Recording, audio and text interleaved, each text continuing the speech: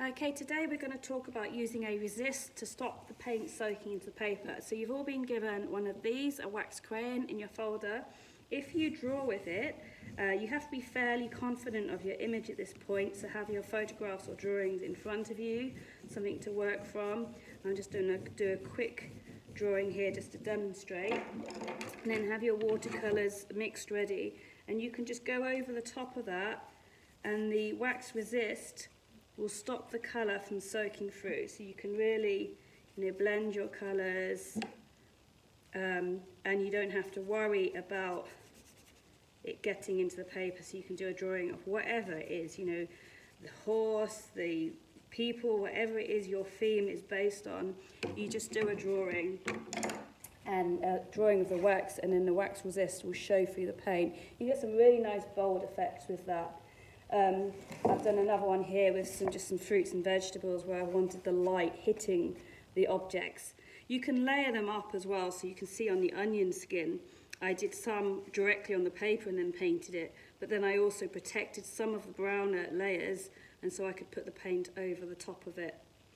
Another effect is, you can see here, when I've painted, I've very quickly put water over the top of it, and so it just makes the paint go away, and you have this like variations. It's not totally protecting the paper, but before it dries, it just makes the paper separate out, and you get these lovely blotching, showing the fluidity and the opacity on it.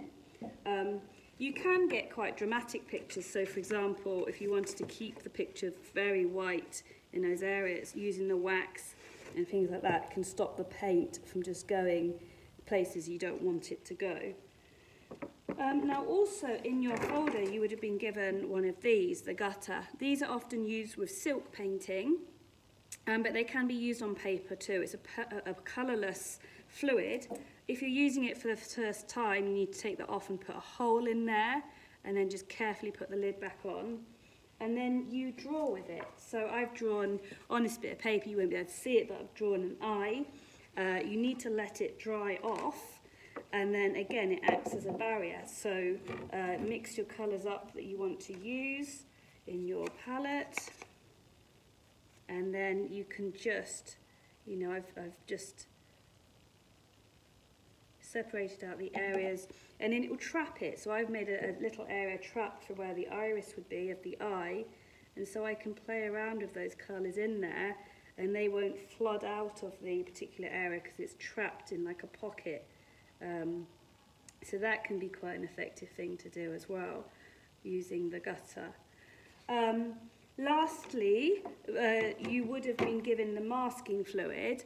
So I haven't got any in school because I gave it all to you guys, but the masking fluid, you just paint with it and it dries. I've used it on this fish already, and then when the masking fluid dries, you use your finger and just gently rub it off.